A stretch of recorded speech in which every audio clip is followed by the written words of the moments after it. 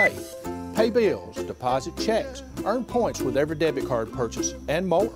With F&M's electronic and mobile access, how you bank on the go is your choice.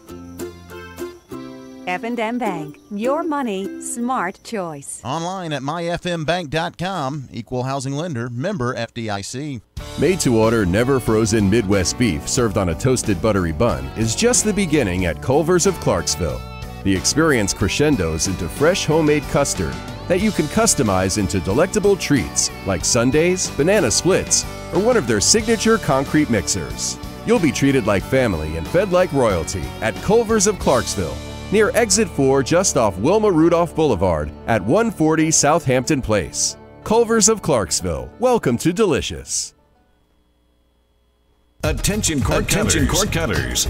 You don't have to choose between the channels you love and the convenience of wireless streaming anymore. Streaming is here.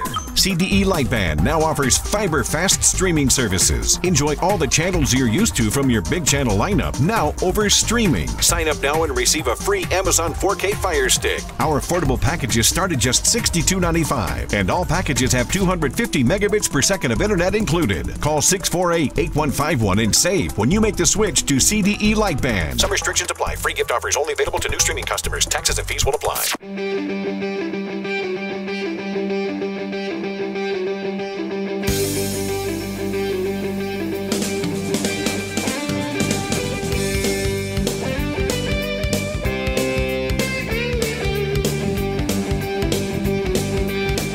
This is Grace and Truth Radio. We are back, baby. After a 2-week hiatus, we are so thrilled to be back with you. We come to you on the Lord's Day, Lord willing, at 8 a.m. on 105.1 FM and 105.5 FM at 11 a.m. and 1400 a.m. also at 11 a.m. They are all the Wolf, and we are all Grace and Truth. Thank you for being with us. My name is Jason Sage. I am the minister with the North 2nd Street Church of Christ in Clarksville, Tennessee. And we are back after a brief period away, just the way a couple things worked. Some technical, some planned, some unplanned. We were not able to bring you new shows, so we are back with you, and we've missed you. It's been good. You know, we're in this separated period of time when most of the congregations of which I am aware are worshiping virtually. We're certainly doing that on Facebook at the North 2nd Street Church of Christ. And it's just one of those things where you're really conscious of the fact that we're not around each other as much as we used to. We don't get to see everybody's smiling face and be encouraged by each other's presence and spirit. And it's just good to be back. And hopefully this show, you can say after the show is over that it was good that we were back. Let's hope that happens. We're going to talk about some neat things today. We're going to ask, what is the point? Why bother doing some of the things that we do? What is the point? We're going to take a look at a proverb of the day from Proverbs chapter 10 that's going to be fantastic. And then we're going to talk about baptism hypotheticals. Have you ever talked to someone and they'll throw a question at you and it's designed to kind of put you back on your heels or make you question what you believe? We'll talk about some of those things coming up a little bit later in the show. All that is coming up, but as you know what time it is. Those soothing sounds mean it's time for something good, something to build us up, something to think about how good we have it in Jesus Christ. We call it something good. Tell me something good. Tell me something good. Our something good for today comes from a couple of different places, but I want to get across one idea. It really starts in Ecclesiastes chapter 12, a familiar verse to us. That's the last chapter of the book. And we all know those verses. The whole of the matter has been discussed. What then is the whole duty of man? To fear God and keep his commandments. We know that verse by heart. But in that same chapter, Solomon talks about the idea that remember our Creator in the days of our youth. And he talks about before our death. And in that phrase, he says, when the body returns to dust and the spirit returns to God who gave it. And that's what I want to talk about here today. Because I know for me, and I think for most Christians, we are yearning for that day when we get to hug each other's neck, when we get to shake hands, when we get to be with one another, when we get to sing as a congregation and meet with one another as a congregation and do all those things and pray together. I'm so fired up about it, I'm getting excited right now. And I know several of our members have expressed that same idea. Well, there is a sense in which we need to take that feeling that we have and understand how we should feel about heaven. And I tell you what I mean in that same idea. So in us is the Spirit of God. And the Spirit of God, for the believing Christian, the Spirit of God dwells in them. There is this idea that God's Spirit longs to be reunited, longs to be back in heaven, longs to be back in its natural state, or his natural state, so to speak. And I'll give you a couple of verses on this. I want to start in Romans chapter 8. And the idea here is we should think of ourselves as longing for heaven. God has given us his Spirit as a deposit, and that Spirit longs to be joined together, longs to be in heaven with the Father. So look at Romans chapter 8. Now here, Paul is talking about the idea that the creation, and several people, you can have some slightly different interpretations about whether the creation means mankind or the earth in general, but that's not our point. What I want to look at there is verse 22 and 23. It says, "For we know that the whole creation has been groaning together in the pains of childbirth until now." So that's that idea of the creation. Now he's going to turn it on us. "And not only the creation, but we ourselves, who have the first fruits of the Spirit, groan inwardly as we wait eagerly for adoption as sons, the redemption of our bodies." So what's Paul saying? The Christian who's in tune with the Holy Spirit dwelling within them, we should think of ourselves as longing for heaven. The family relationship that we have in our churches, right? That's what makes us long for being together. We have these emotional feelings for one another, this love that we have. And what does that make us want to do? We want to be together. We want to see each other. Well, what about ourselves with heaven? What about the Spirit that dwells within us with God? We have this little down payment of heaven, this little down payment of the spiritual life in our lives, and hopefully it grows in us as we whittle away more of what is not God in our lives and turn to him more fully.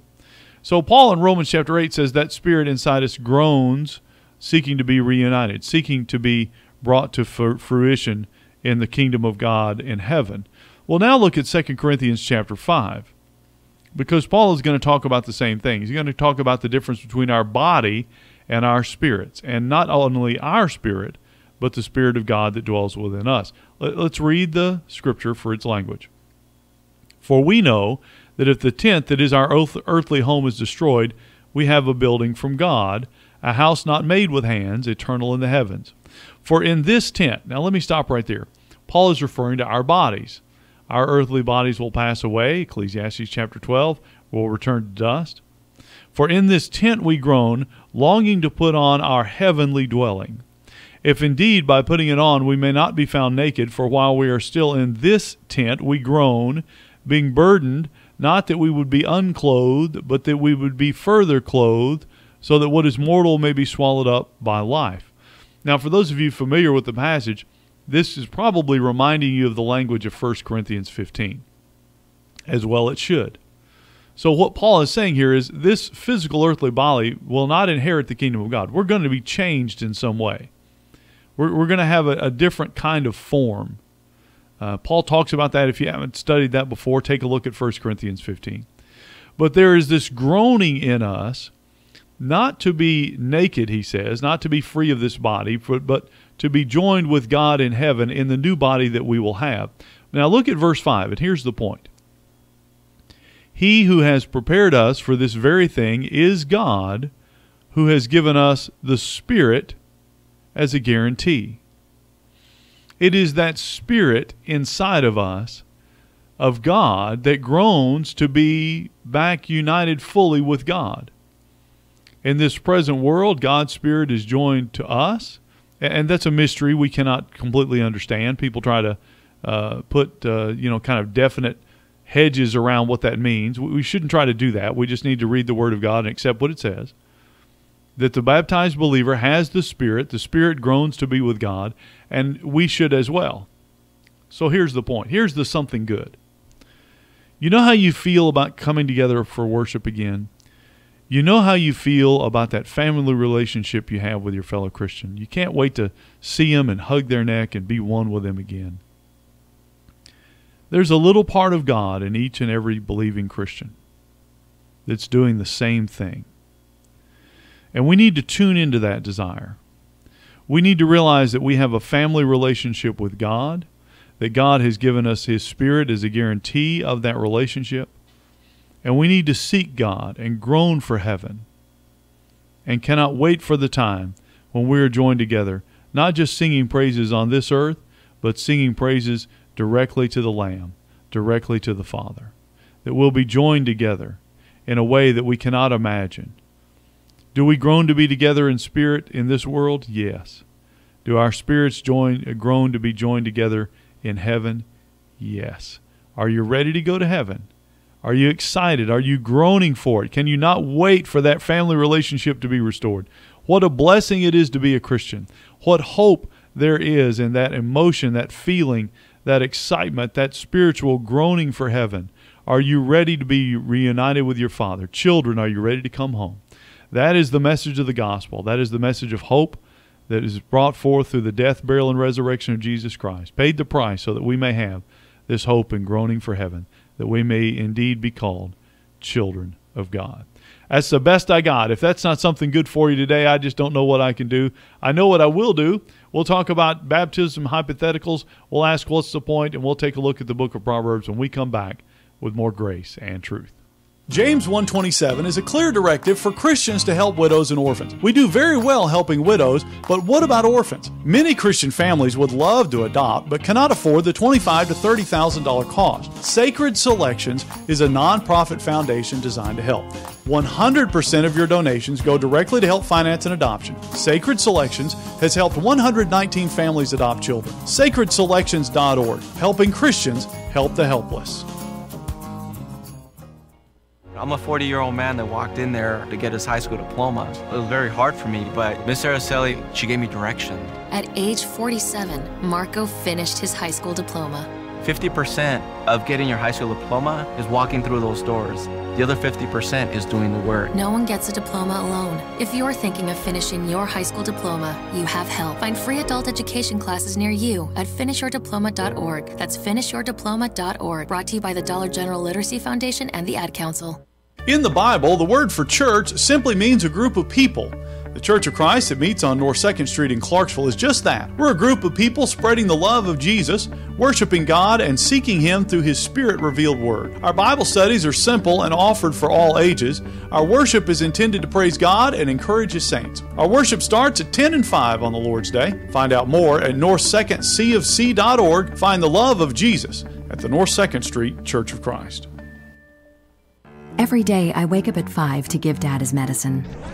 Every day I wake up at 5 to give Dad his medicine. At 6 I make his breakfast. Every day I wake up at 5 to give Dad his medicine. At 6 I make his breakfast. At 7 I shower. Every day I wake up at 5. For those caring for a loved one, we hear you. That's why AARP created a community to help us better care for ourselves and the ones we love. Visit aarp.org/caregiving. Brought to you by AARP and the Ad Council.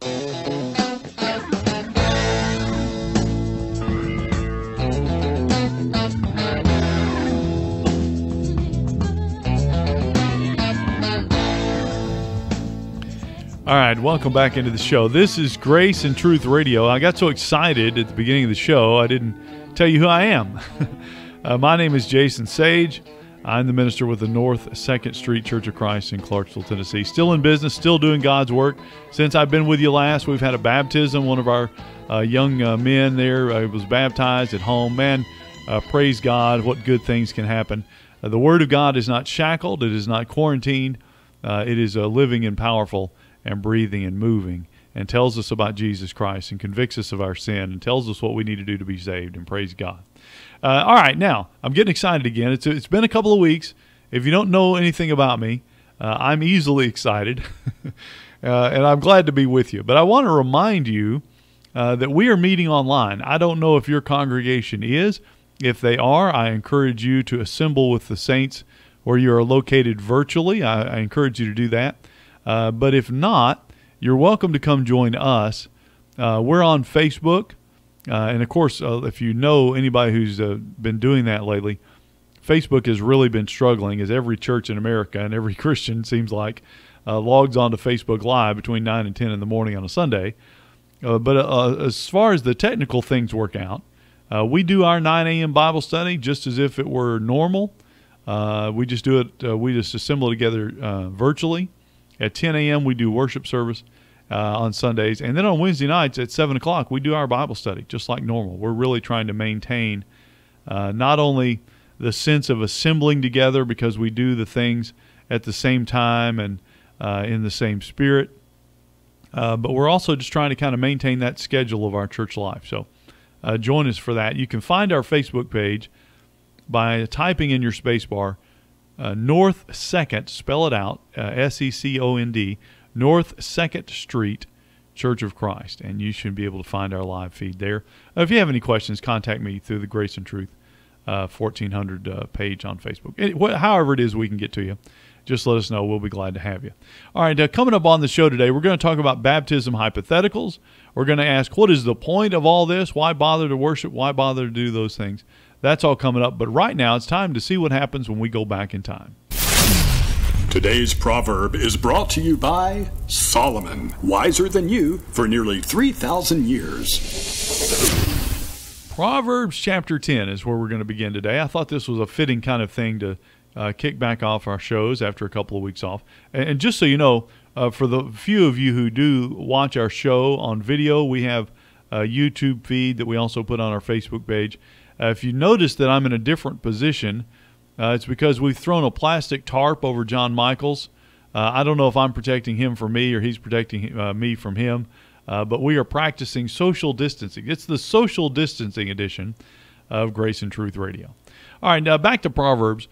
And if you're familiar with the book, the first 9 chapters of the book of Proverbs are kind of this long narration, this waxing eloquent on the difference between wisdom that calls or foolishness or the adulteress that calls. And that's all fantastic, but it's not exactly what we think of when we think of a proverb. When we think of a proverb, we think of these couplets, these 2-line phrases. And if you notice in chapter 10, that's really when the book, as most of us think about it, begins. In fact, it even has a little heading there. It says the Proverbs of Solomon. So it's as if the first 9 chapters are an introduction thematically to what's going on. And then here we go with the actual Proverbs. And that's where I want to begin today, in Proverbs chapter 10. And let me read verses 1 through 3, and then we'll skip down through the book a little bit and see what we can find today. It says this in Proverbs 10:1, the Proverbs of Solomon, a wise son makes a glad father, but a foolish son is a sorrow to his mother. Treasures gained by wickedness do not profit, but righteousness delivers from death. The Lord does not let the righteous go hungry, but he thwarts the craving of the wicked. Now, what a great little encapsulation of all the Proverbs. In fact, the more you read Proverbs, you realize how much Solomon has to say about a couple of things. Sluggards, fools, mockers, wise, righteous, those who listen to their mother and father. Those groups of people appear throughout the book. So it's not strange that he begins his small couplets here with this idea. A wise son makes a glad father. Now that really cuts both ways, doesn't it? We as fathers need to make sure that we take our spiritual leadership seriously. We need to do the kind of things to be a Christian example to our children. And then children, you know, I think sometimes we almost let our kids off the hook in their responsibility here. Realize as a child that God wants you to be pleasing to him by be pleasing to your parents. And then in verse 3, I think this echoes our time pretty well. It says, the Lord does not let the righteous go hungry. You know, there are lots of things we could say and have said about this period of social isolation, I tried to say, social distancing and not being able to meet together in our assembly halls. Well, we still need to remember that we may have local members of churches that are in need, that there may be members of our congregations who lose their jobs, who may not be able to work or whatever the case may be. The church needs to be there The book of Acts tells us there were no needy Christians among them. It is the responsibility of a local church to take care of the benevolent needs of its members. Let's make sure that in this time our light shines. Let's make sure if we have elders in our congregations that they're doing shepherd work, that they're checking on the flock, that they're making sure that if there's anyone in need that we alleviate that need. And that gets back to the idea of why do we lay by in store? We lay by in store for just a time as this. You know, we read that verse in 1 Corinthians chapter 16, verse 1 and 3 a lot.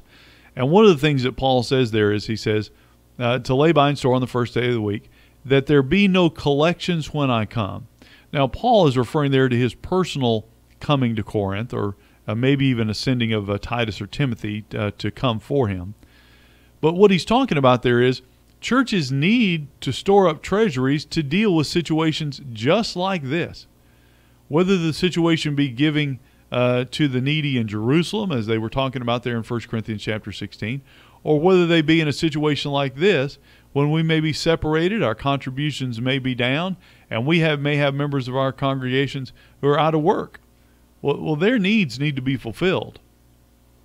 One of the ways that we do that is in our contribution. And we talk all the time about spreading the gospel and sending the light with the things that we do, as well we should, because that's certainly a big part of it. But never ever overlook the fact that when we contribute to the church where we're members, that we are providing for, so that when desperation comes, when the situation comes, that there is no need of a collection, that we can make sure that we do those things. So when Solomon says in Proverbs 10:3, the Lord does not let the righteous go hungry, that God is doing that. When God gives us these commands to do these things, God knows what he's talking about. When God says to lay by in store so that if there's a need we can take care of it, he is making sure through his inspired word and through his inspired will that we do his work. Amen. Well, for now, we'll look at verse 4. And this gets back to the kind of general themes that Solomon deals with in the book of Proverbs. He says, a slack hand causes poverty, but the hand of the diligent makes rich.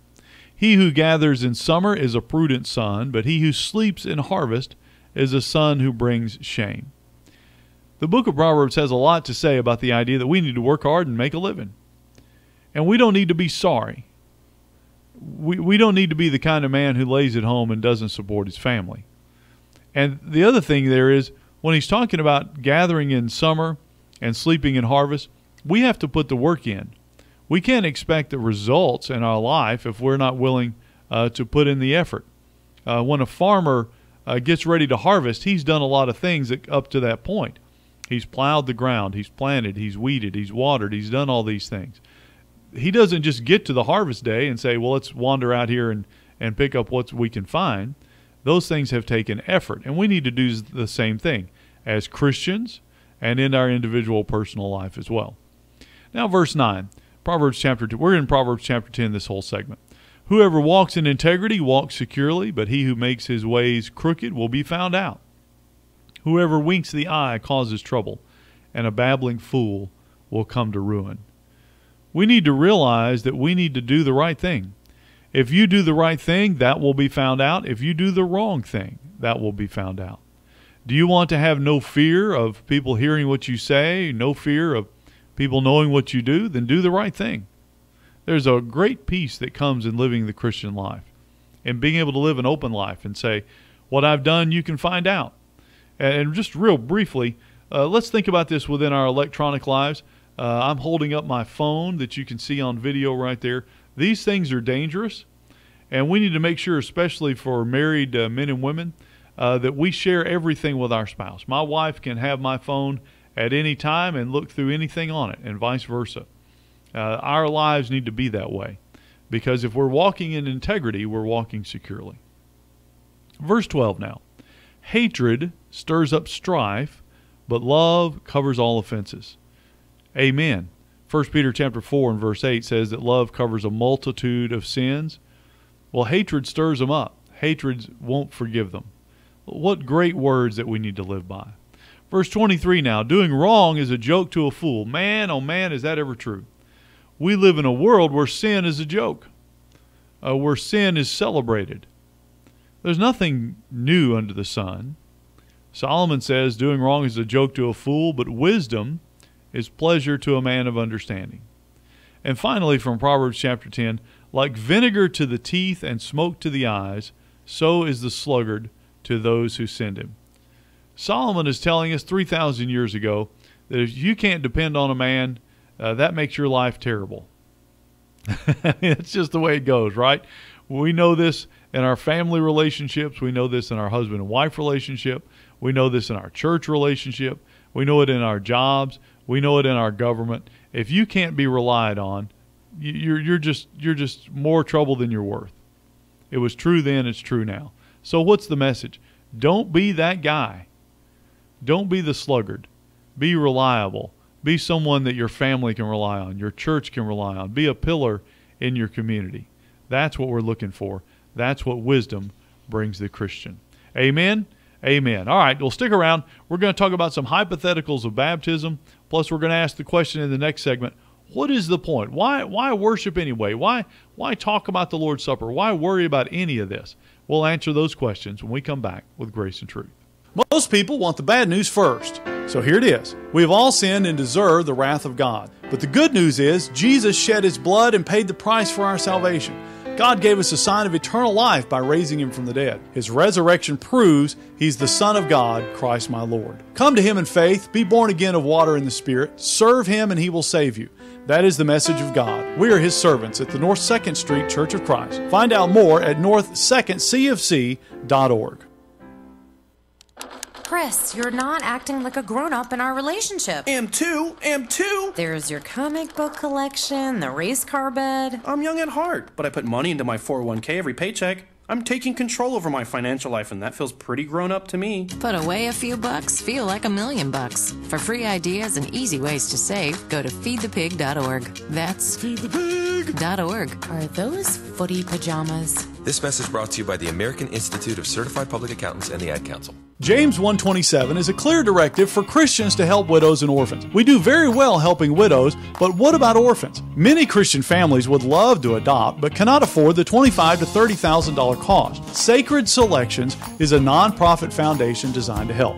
100% of your donations go directly to help finance an adoption. Sacred Selections has helped 119 families adopt children. SacredSelections.org, helping Christians help the helpless. You're struggling with your mortgage. You think about it all the time. What are we going to do if we lose the house? It's time to stop thinking and start dialing. Call 1-888-995-HOPE for a free government program that offers expert one-on-one advice about your mortgage options. We've helped over 1 million homeowners, and we want to help you. Call 1-888-995-HOPE or visit makinghomeaffordable.gov. Brought to you by the U.S. Treasury, HUD, and the Ad Council.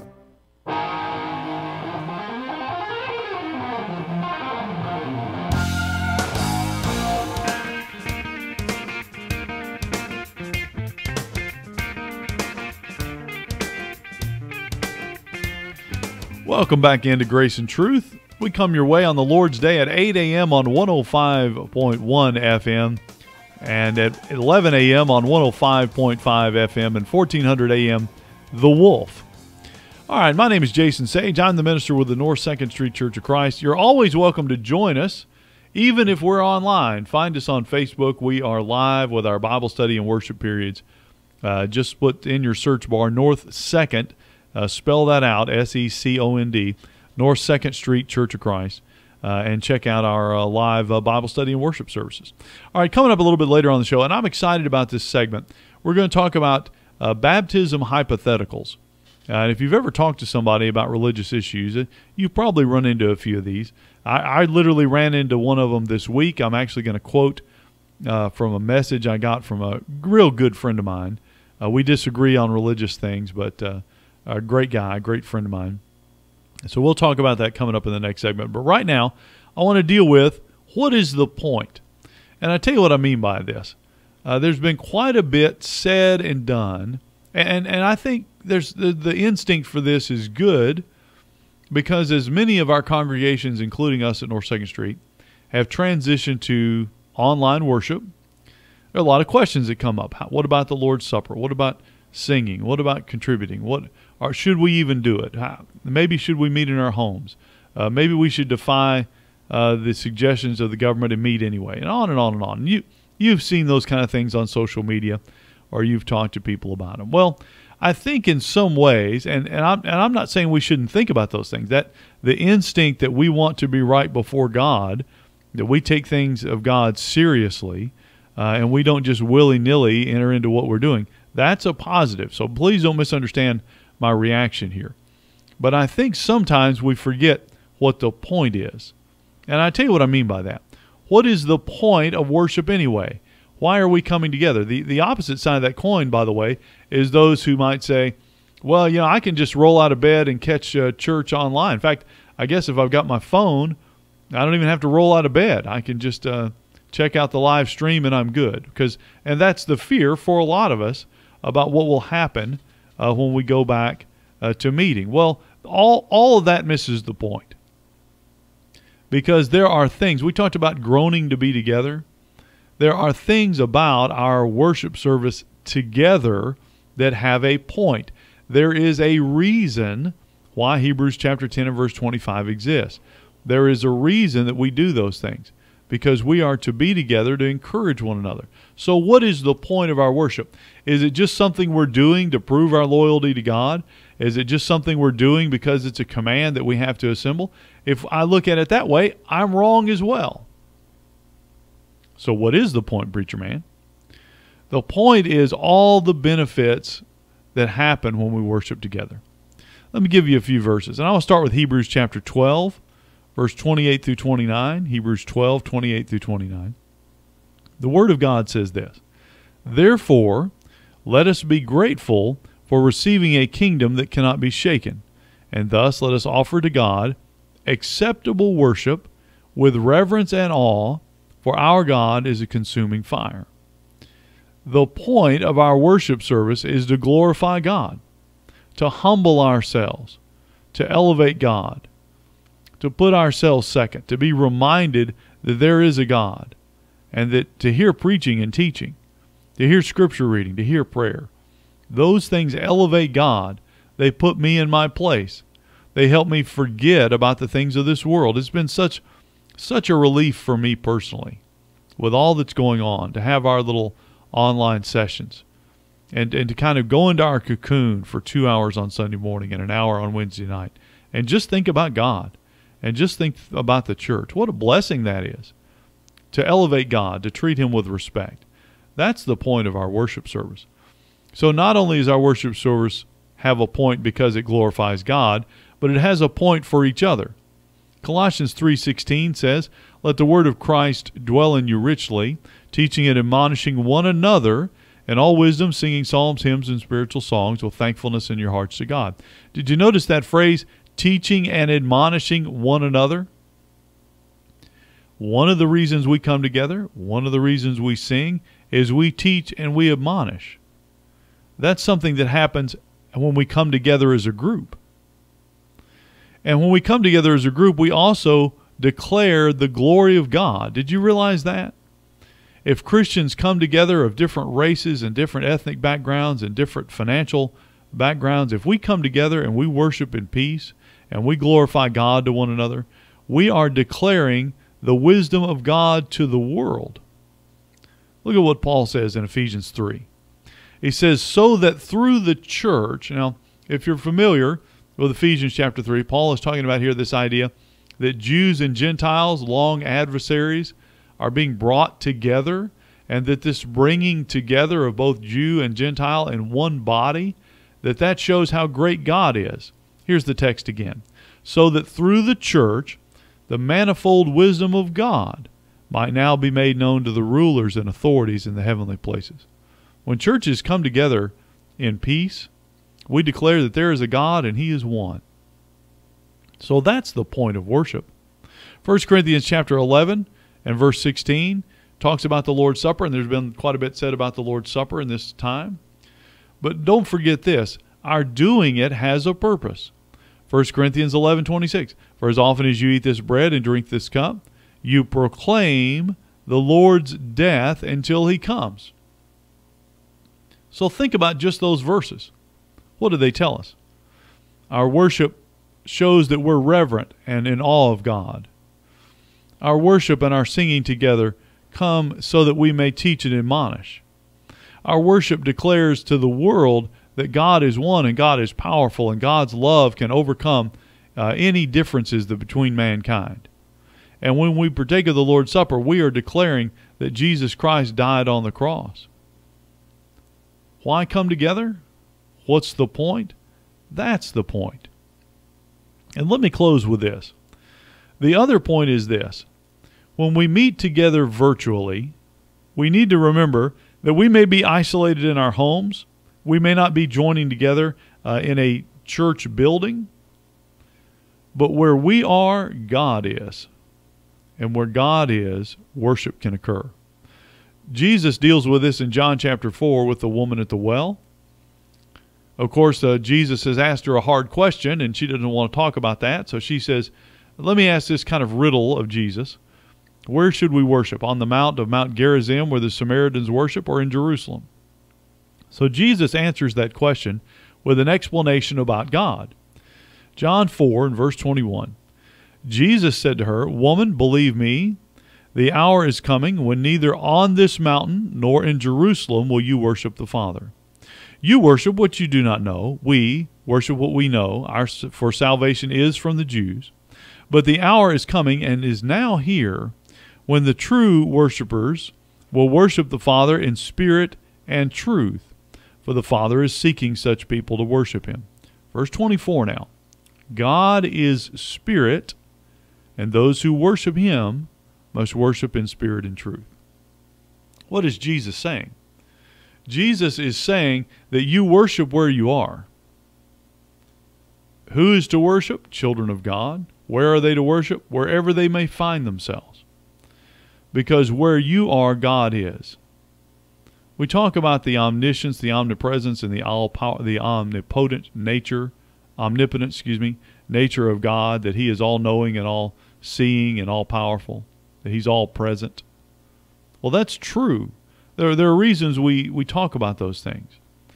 Because in understanding that God is everywhere is comforting to us, because where we are, God is with us. And we can be one with God and therefore one with each other. Let's make sure during this trying time that we maintain our church relationship as best we can. It's not preferable, and we groan for it to change. But let's maintain our church life. Let's maintain our regular schedule of Bible study and worship. And let's remember, when we come out on the other side, there's a point to our worship. There's a point to our worship when we do it online. Those points all remain.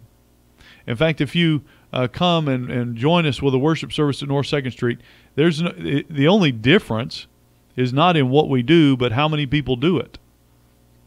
Right? We don't have an entire congregation singing, which is unfortunate because you have to listen to me sing from time to time.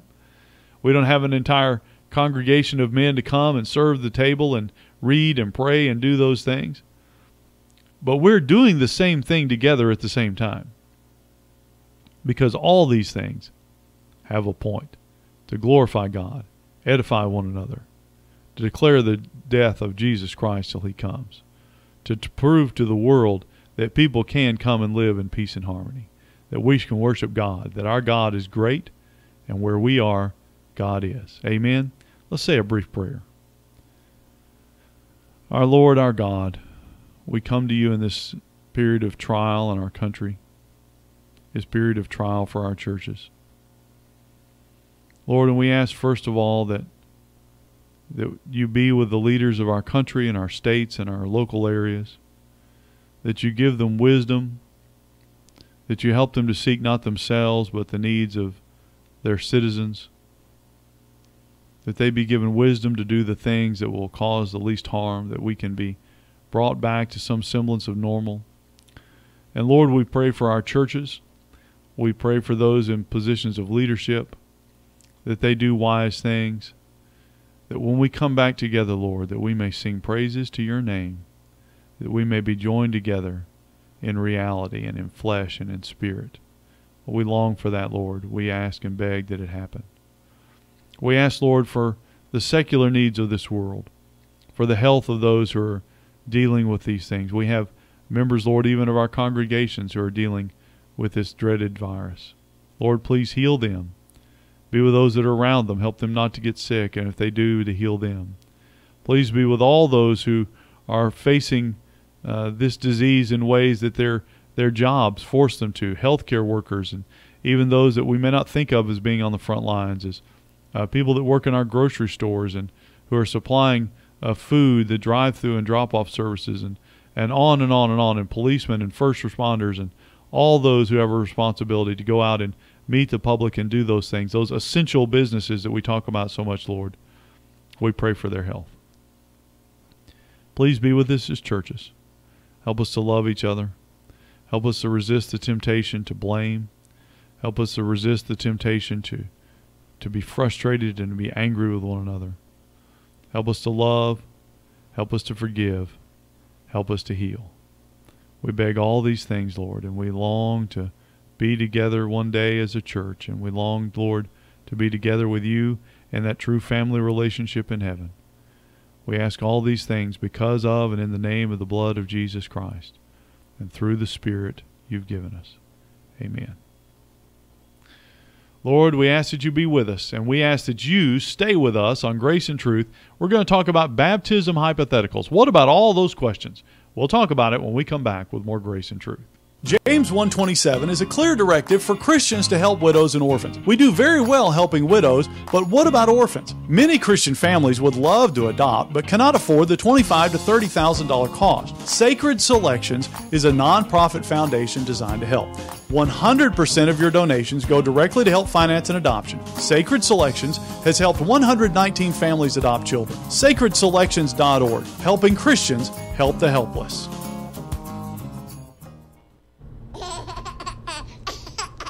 Juice, Mom!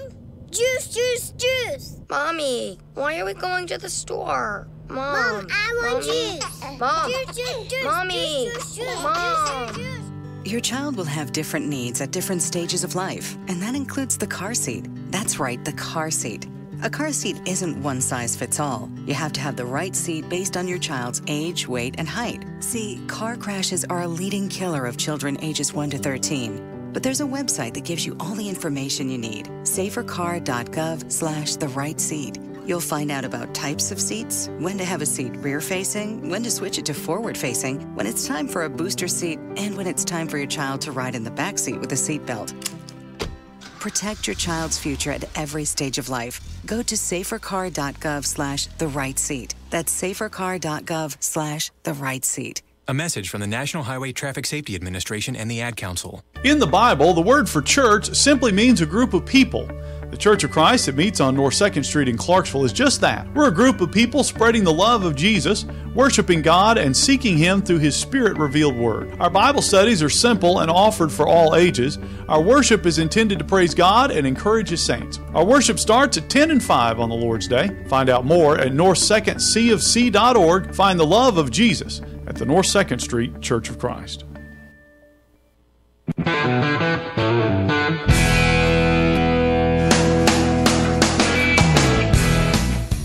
This is Grace and Truth Radio. Find us on social media. We're on Facebook at Grace and Truth 1400, or you can find us on the Twitter machine at Grace Truth 1400. All right, welcome back into the show. Thank you for being with us. We are glad that you are here. Just a real quick reminder that if you're interested in joining our live worship services from the North 2nd Street Church of Christ, you can also find us on Facebook. Just put North 2nd, spell out 2nd, S-E-C-O-N-D, North 2nd Street Church of Christ, and go on our Facebook page, and you can see our worship. You can join us live in our worship service there. All right, I want to talk about something that literally came up in a message from a dear friend of mine, and I'm guessing he will probably listen to the show a little bit later on. He's a great guy, and I enjoy talking to him very much. I'm very jealous to have him and his family as members at North 2nd Street. I just haven't been able to quite get him in the right headlock. But one day it'll happen. But he can't help, or he can help, that he's a Calvinist. He is a faith-only guy. We've had so many talks about this on and on and on. And there are other things that we disagree on, but we're good friends.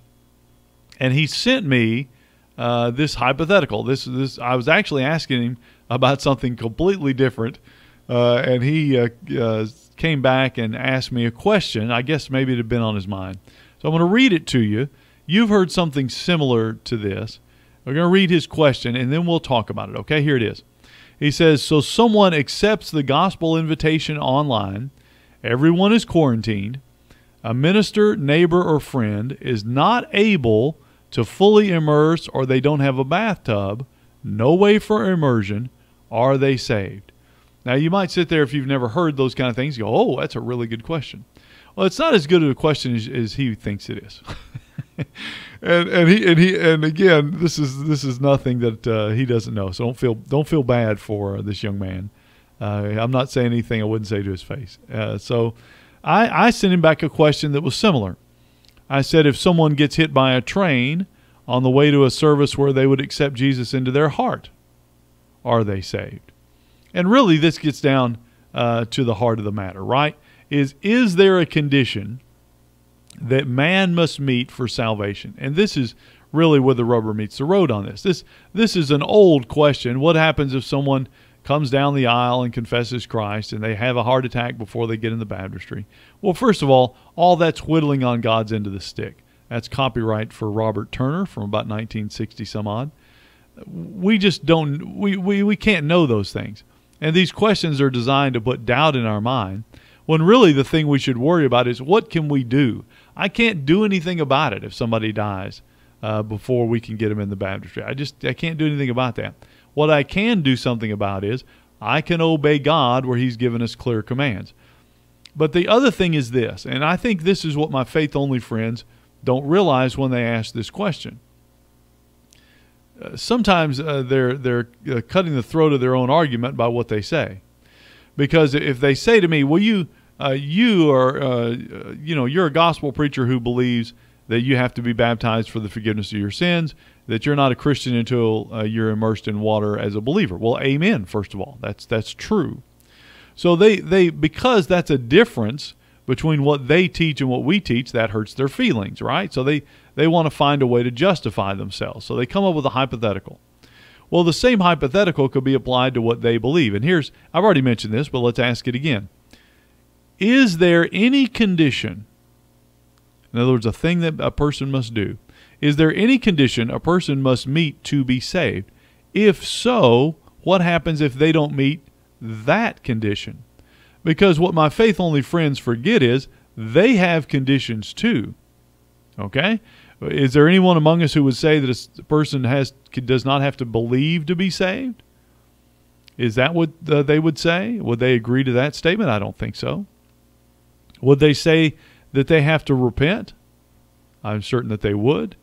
Would they say that they have to confess Jesus as Lord?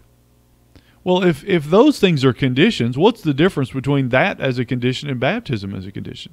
As far as this scenario about who has a heart attack before they get to the building to confess faith in Christ, or who has a heart attack before they're baptized, there's no difference, and the questions are really moot, because the idea is, should I have faith? Amen. Should I repent as soon as possible? Should I confess Jesus Christ as Lord? Why not already? And the same applies to immersion baptism.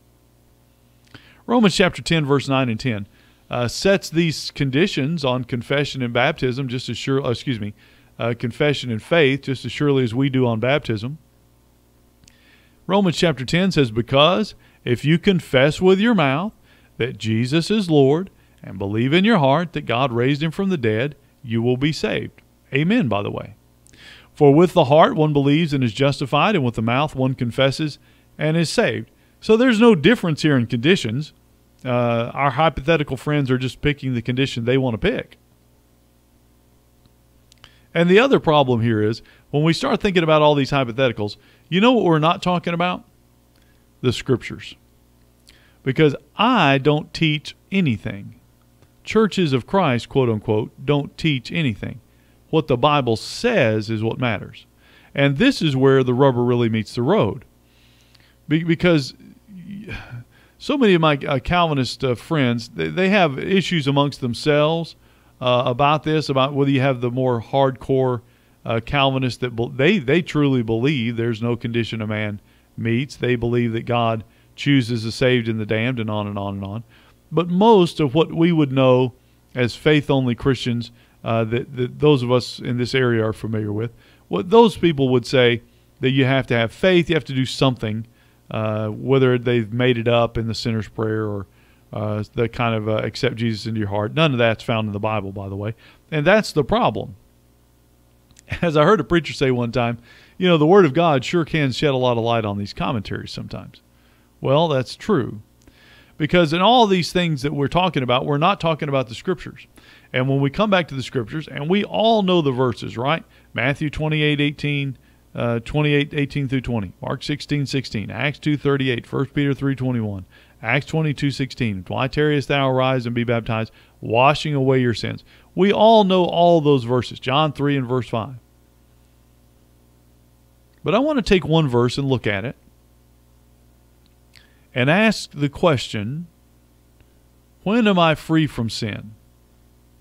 Because that's really the question. Because would anyone argue that as long as I'm enslaved to sin, I'm saved? Would anyone argue that as long as I'm alive to sin, I'm going to heaven? Well, when do I die to sin?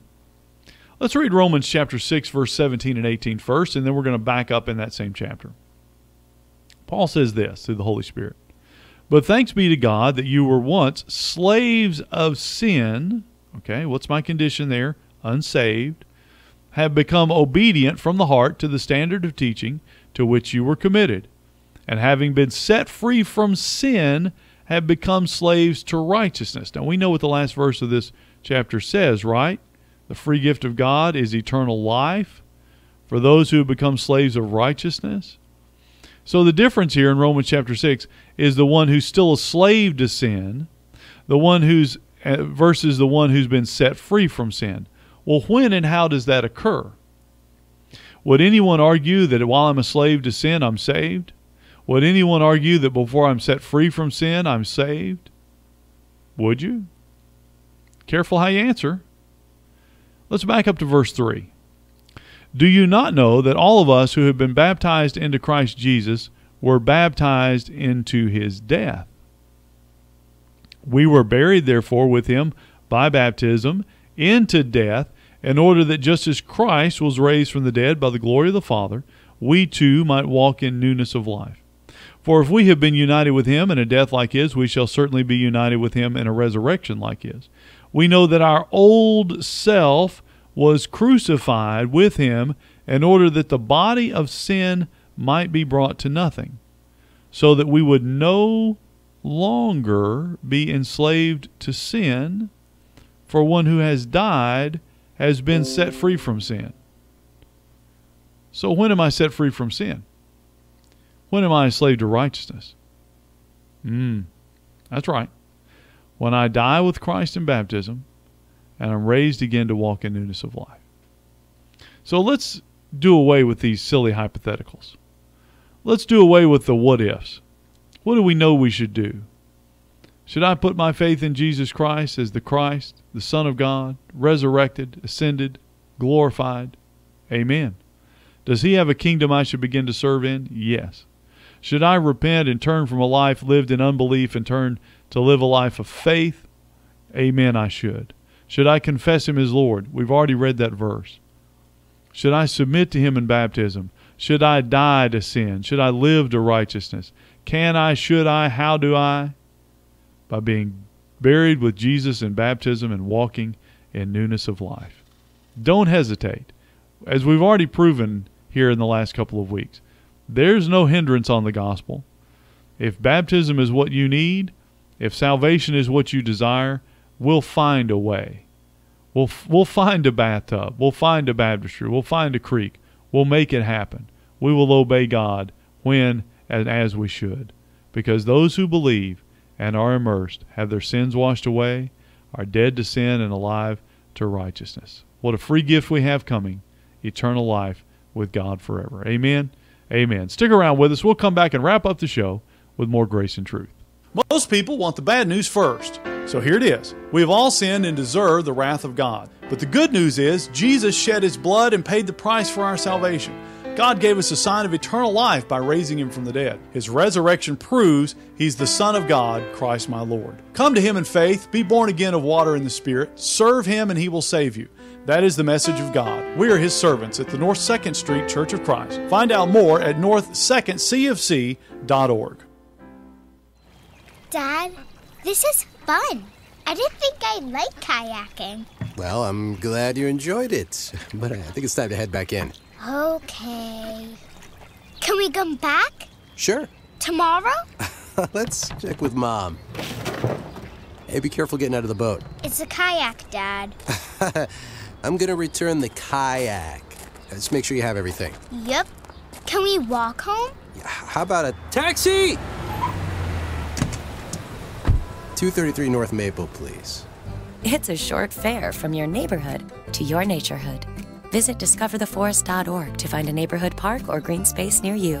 Also, find fun activities to do like boating and biking or camping and hiking, plus much more. It's all right in your naturehood.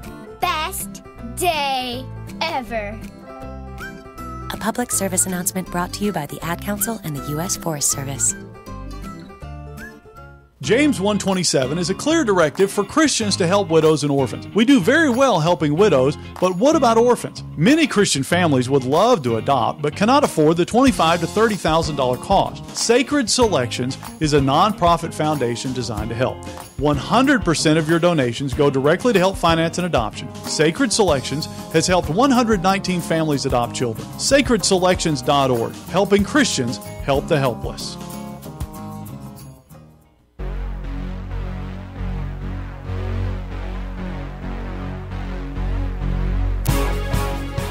Grace and Truth Radio is on Facebook. Find us at Grace and Truth 1400.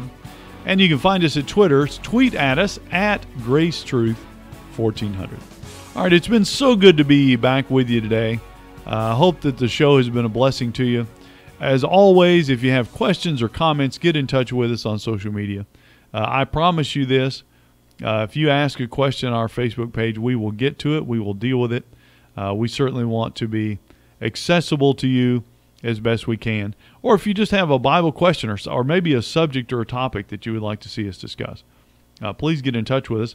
I can't know what you're thinking. I can't know the thing that you would like to ask until you do. So get in touch with us there. And let me kind of apologize a little bit. I've been a little excited today.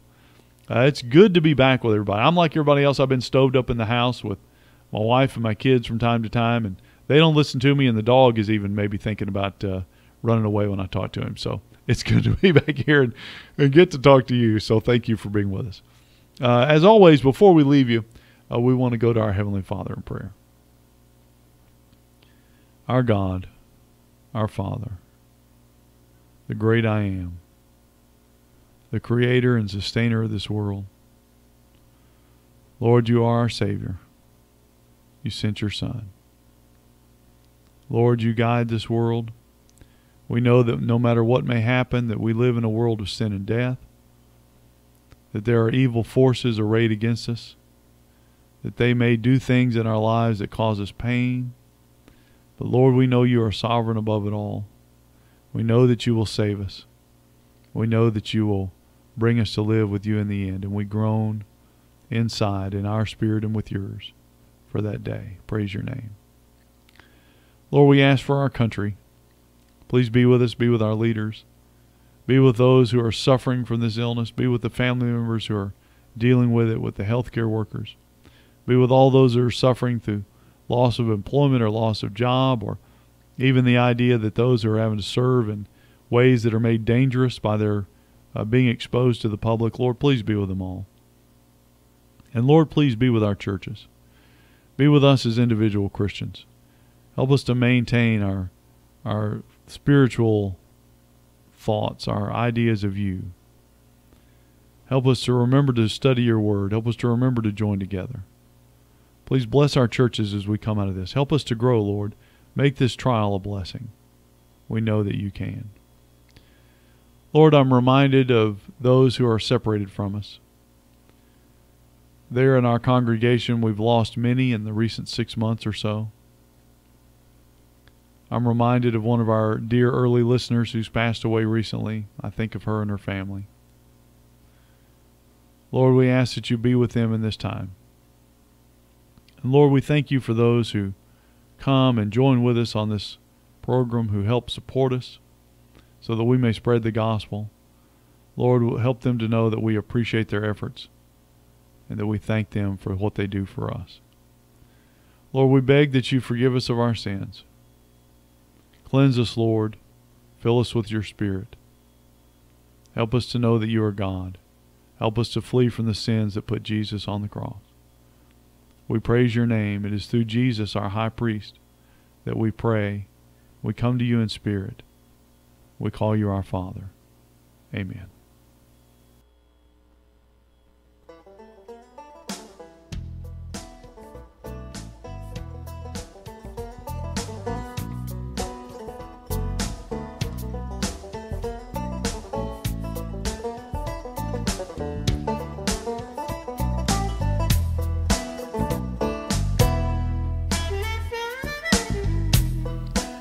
All right, that's going to do it for us today. Thank you for being with us on the show.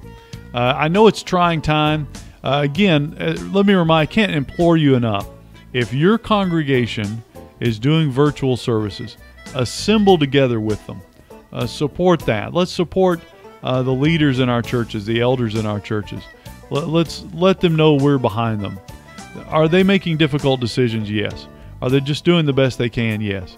Let's get out there and let them know that we love them and we appreciate them. We groan to be back together in person. I groan to be back with you next week. Lord willing, we will be. And you know the drill. Hey, man, you can still brush your teeth and put on your shoes. Join us on Facebook Live. We'll see you then. And we'll see you back here next week with more Grace and Truth.